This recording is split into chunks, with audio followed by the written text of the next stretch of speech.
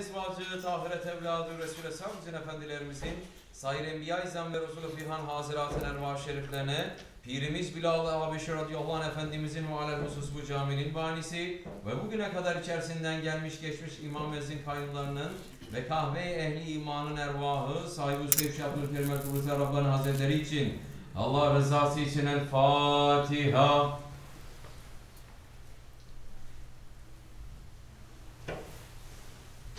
Euzubillahimineşşeytanirracim. Bismillahirrahmanirrahim. İnnallâhe ve melâiketehu yusallûne alen-nebî.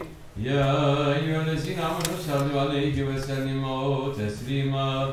Allahümme salli alâ seyyidina Muhammedin ve alâ âli seyyidina Muhammed.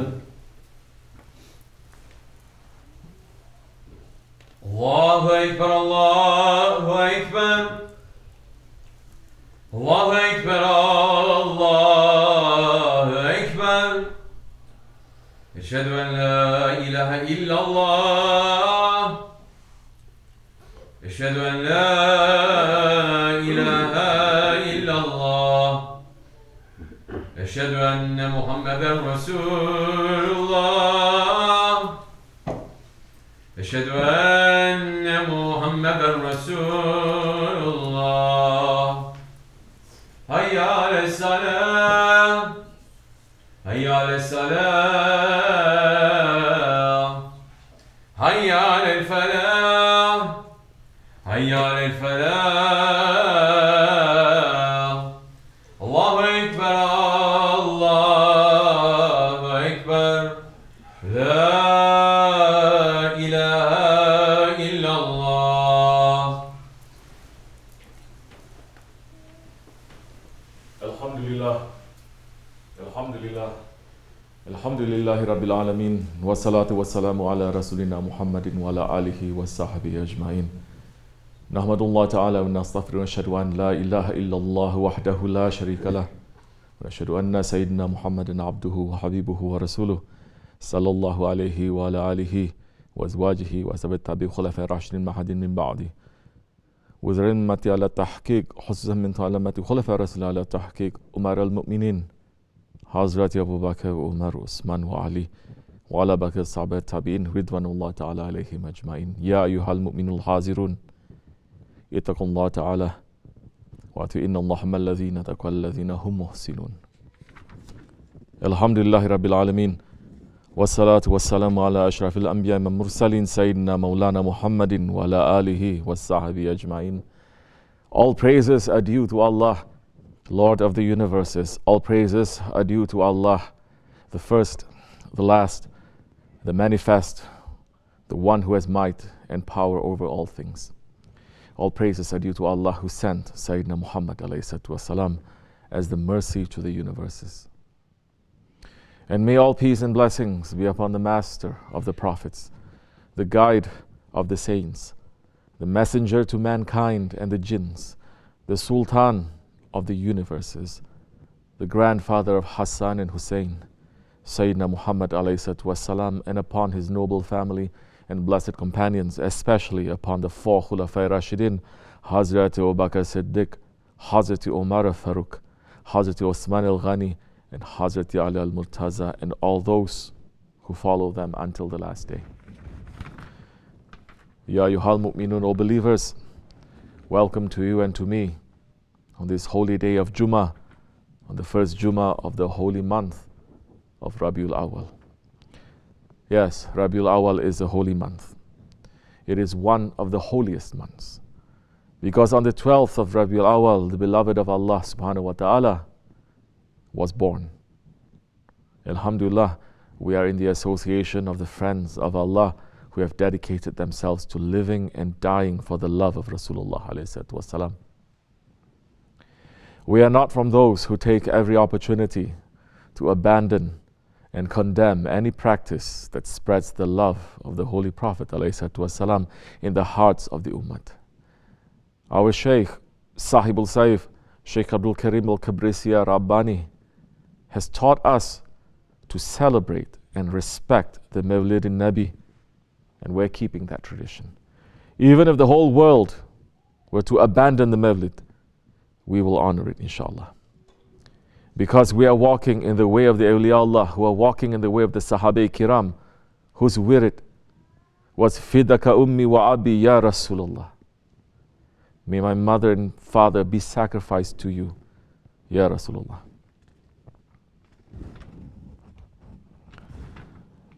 May we reach the blessings in this holy month. May we reach the blessings of the holy Mawlid. May we make more sincere salawats in this month. Allahumma salli ala Sayyidina Muhammadin wa ala alihi wa sahbihi wa sallim. Ameen. Ya ayyuhal mu'minun, O believers, Allah subhanahu wa ta'ala is saying in the Holy Quran, in Surah Al-Tawbah, Bismillahir Rahmanir Rahim, say, Ya Muhammad, if your fathers, your sons, your brothers, your wives, your relatives, wealth which you have obtained, your business wherein you fear decline, and houses with which you are pleased, are more beloved to you than Allah and His Messenger, and struggling in His cause, then wait until Allah executes His command. And Allah does not guide the defiantly disobedient people. Sadaqallahu al-Azim. In Surah Al-Ahzab, Allah subhanahu wa ta'ala is saying, Bismillahir Rahmanir Rahim, the Prophet is preferable for the believers even to their own selves. Sadaqallahu al-Azim. And the scholars are saying that this ayat, it is giving the definition of a believer. That he puts the Holy Prophet ﷺ as his priority. That the believer he puts ahead of himself, ahead of his family, ahead of his dunya, ahead of everything. His priority is Rasulullah ﷺ. That is what it means to be a believer. And the lion amongst men, Hazrat Ali al-Murtaza karamallahu wajha, is explaining that spirit of the Sahabe Kiram, saying, the Holy Prophet ﷺ is dearer to us than our wealth, our children, our fathers, our forefathers, our mothers, and cool water at the time of severe thirst. O believers, because of their putting the Holy Prophet ﷺ before everything else, the Sahabe Kiram, they were granted success in this life and in the next life. Because of that spirit, Islam was able to spread from the deserts of Arabia to the steppes of Central Asia, to the islands of Indonesia. Because of their obedience and muhabbat to that Holy Prophet ﷺ, Islam has reached to us today. As our Shaykh Sahib al-Sayf, Shaykh Abdul Karim al-Kibrisi Rabbani Qadatullah Sir is saying, Muslims were not like this today. Muslims left everything. The Muslims, the real ones, in the time of the Prophet ﷺ, they left everything. They left their belongings. They left their homes. They left everything in Mecca and they emigrated to Medina. They didn't take anything with them. The only thing they were looking at was the Holy Prophet ﷺ, and they were running after his words. Whatever he was saying, they were running. They were taking and putting his words on top of their heads and living according to those words. And in a very short time, Allah subhanahu wa ta'ala tested them. When He tested them and He looked at their faith, that yes, they are strong in what they are believing, He gave them the dunya too. They left everything in Mecca. They came back to Medina, and in a very short time, a handful of people who were slaves, they turned and they started ruling the world. When the Holy Prophet ﷺ was giving his message, in 23 years' time, his message reached everywhere, east, west, north and south. When Islam reached 50 years of age, Islam was ruling all the way from China to North Africa. How these people did it. And up until the last century, that's how it was. Only one way. They kept Allah and His Prophet ﷺ priority. They kept dunya second class. Because of that, Allah gave them the authority of the dunya too. In the last 100 years, the Muslims have fallen into heedlessness, big heedlessness. Not half of the day, and not only in the night time. Believers should not be in heedlessness even when they were sleeping. Believers should be in an awakening station. Believers should not be heedless when he is sleeping. Today's people are 24 hours heedless. We are falling into that because we are not living the way we are believing. We are following some other guides, and our guides have become computers, televisions, internet, and all the other things that are in our lives today. If we continue like this, then we have nothing to leave to our children and to our grandchildren. Nothing. They left us Islam. We have nothing to leave to them. Islam is going to rise, but we are going to be questioned because we didn't leave anything to them, because we are not keeping the correct lifestyle of Islam.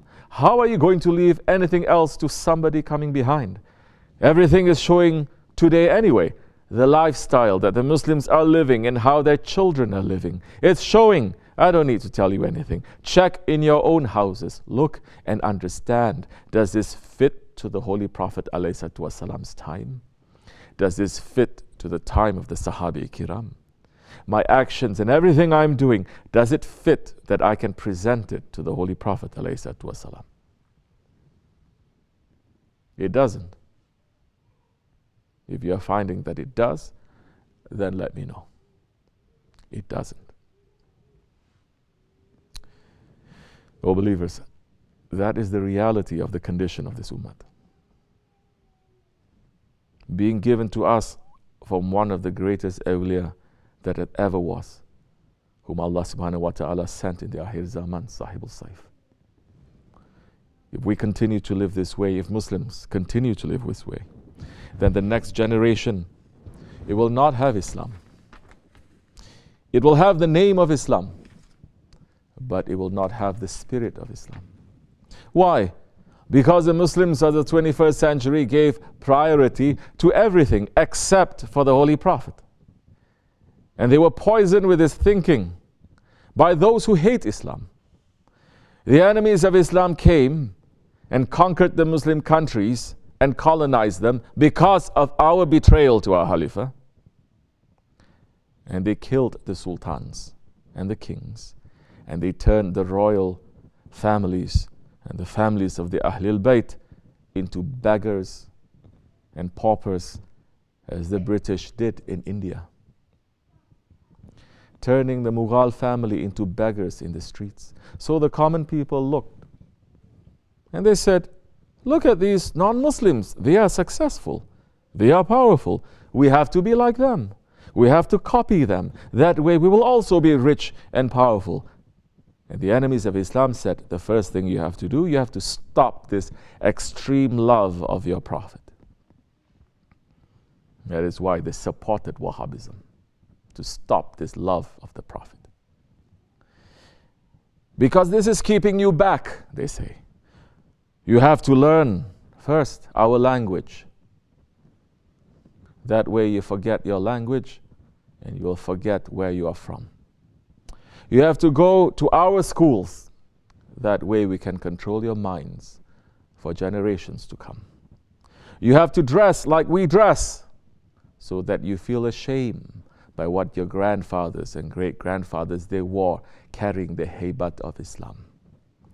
You have to keep your religion private like you do, like we do, so that your religion is not going to be powerful. It is something that you hide as if it is something that you are ashamed of. We are going to train you just like we train the animals. And we're going to make you forget that you are Muslims. We're going to make you forget that you are humans. And that is what happened. And even though colonialism finished in the worldly sense, Muslims still have that colonized minds. So they come to America and they say, we must become American. American Muslims. It is very important we must put the word American before we put the word Muslims. We must cut out of our Islam anything that our countrymen, they don't like. We must change our shape so that they accept us. But the reality is,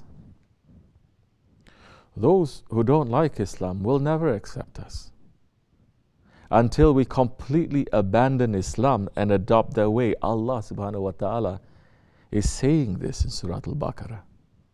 They will never be pleased with you until you follow their religion, you follow their way. And because the Muslims are running after the way of those who hate Islam, they are abandoning their own religion. And that is why, as our Shaykh is saying, if things continue this way, there will be no Islam in the next generation. We cannot abandon our religion.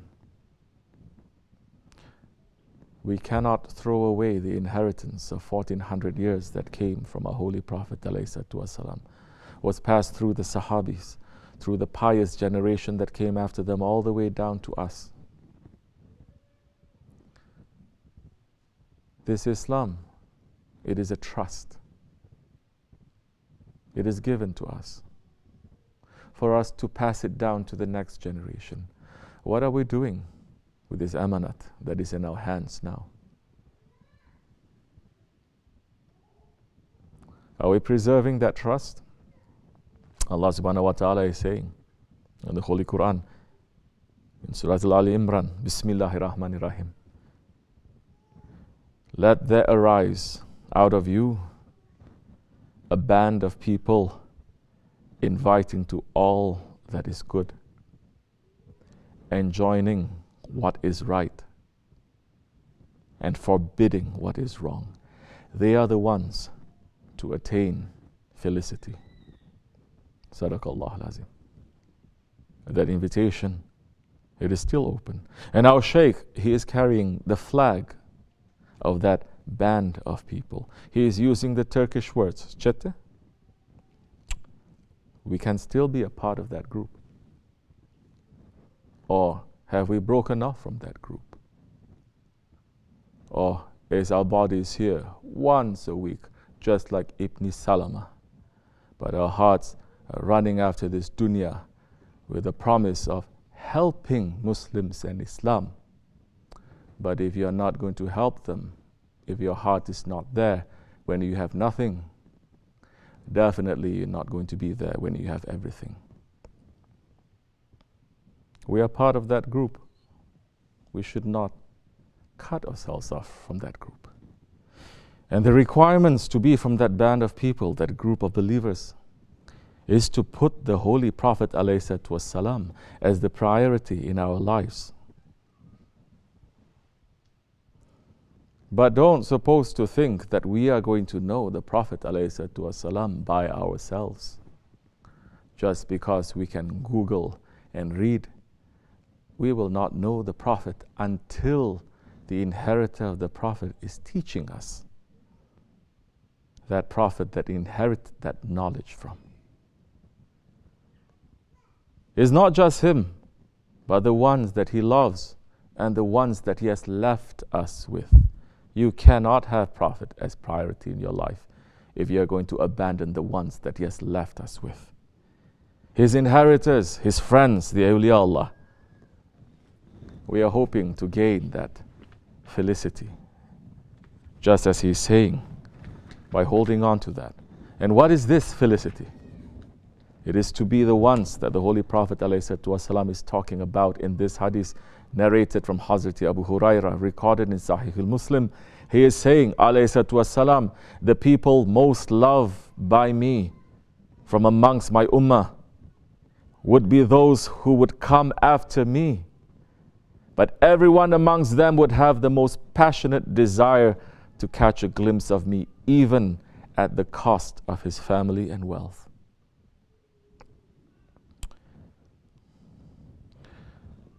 We're asking Allah subhanahu wa ta'ala to make us strong, for us to live like so that we're included in that group of people, to make Habibullah alayhi salatu wasalam the priority in our life, and to make our Shaykh the priority in our life. At that time, they will love you and they will keep you with themselves in Akhirat. Astaghfirullah, astaghfirullah, astaghfirullah lazim, lazi la ilaha illa huwa al-hayyul qayyum wa atubu ilayhi.